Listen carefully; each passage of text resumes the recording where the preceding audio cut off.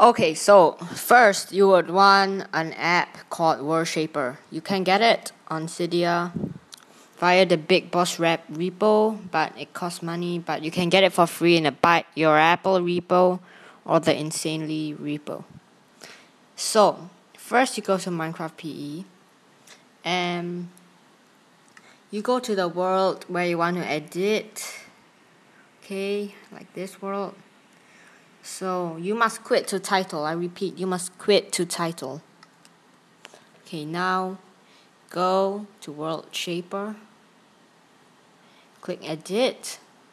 Click the world, and the armor you can change it to what? Okay, full chain. Okay, now when you want to change your inventory, you can add. You can select your ID or whatever. An example, book, okay, and I want max books. Okay, you go back, Minecraft, click play, just click it, and boom, look, I'm at full chain armor and 99 books.